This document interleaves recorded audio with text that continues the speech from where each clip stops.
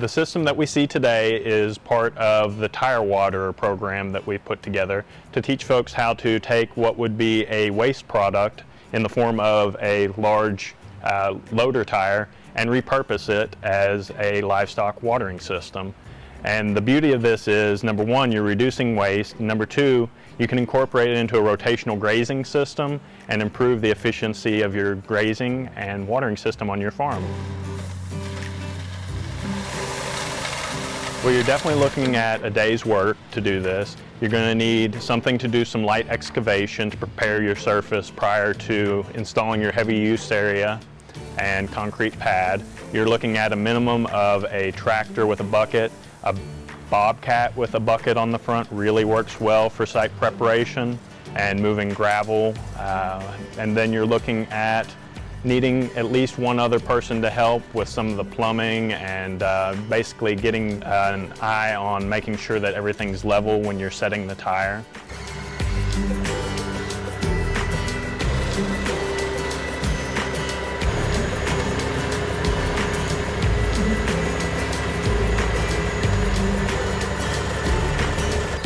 And I want to talk to you about some of the specifics of what you're seeing out in the field for our installation.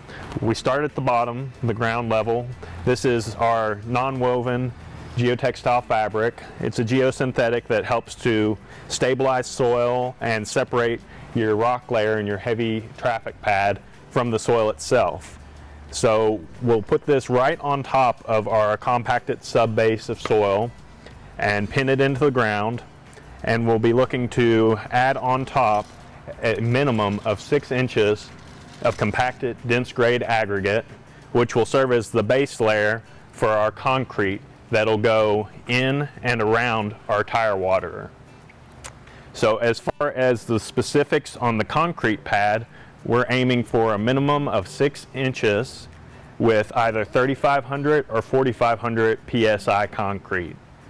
We also want to make sure that we have enough room on the concrete pad to accommodate an animal. The concrete pad itself really helps to reduce the wear and tear around the tire, and then on the inside it helps to seal the water into the tire.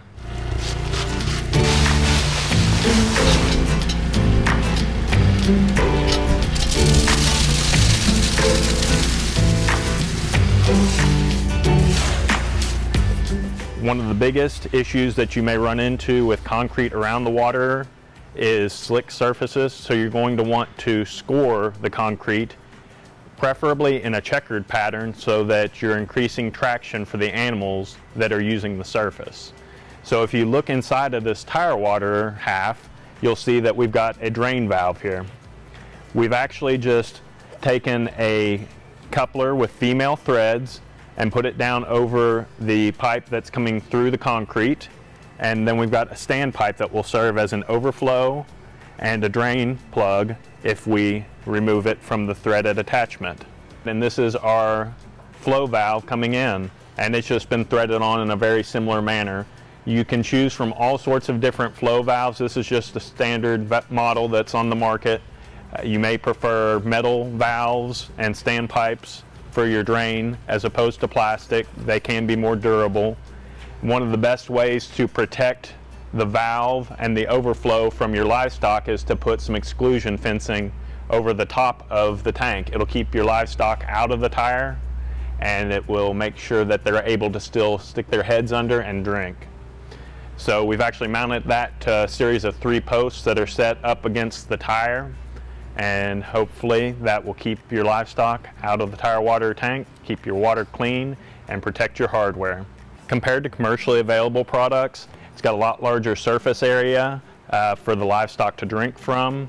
You do still have some issues with freeze and thaw, but you're looking at a product that's fairly inexpensive to obtain, takes a little bit of DIY effort, but you can spend the price difference in things like concrete pads, gravel and rock to protect your soil surface, all the different protections in the way of fencing.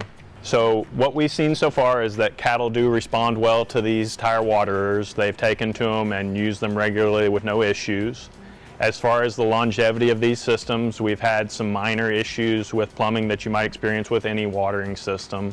that's having heavy livestock traffic. But for the most part, we expect the longevity to be as good, if not better, than your average install of a commercially available watering system. With the addition of extra concrete and exclusion fencing and the heavy traffic pad, we feel like this is going to be an excellent option for producers. So visit the publications section of the College of Agriculture's website and download the Tire Water publication for DIY instructions on how to install a tire water tank on your operation, or contact your local extension agent for help.